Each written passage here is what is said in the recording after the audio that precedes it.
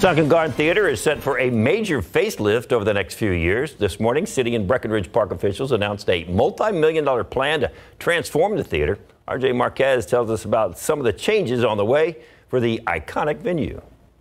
That's right, guys. Earlier this morning, the Breckenridge Park Conservancy and the City of San Antonio announced some major plans for a big facelift for the Sunken Garden Theater, more than $60 million in renovation. So we got a chance to check out some of the renderings that are going to be part of this massive project to this iconic venue here in the San Antonio area. They include new concessions, of course, new seating, everything from new bathrooms, and also this amazing new roof that's going to be over the actual venue. We talked to Lynn Bobbitt from the Breckenridge Park Conservancy about some of these major changes taking place at the Sunken Garden Theater. All of the electrical and technical will be updated.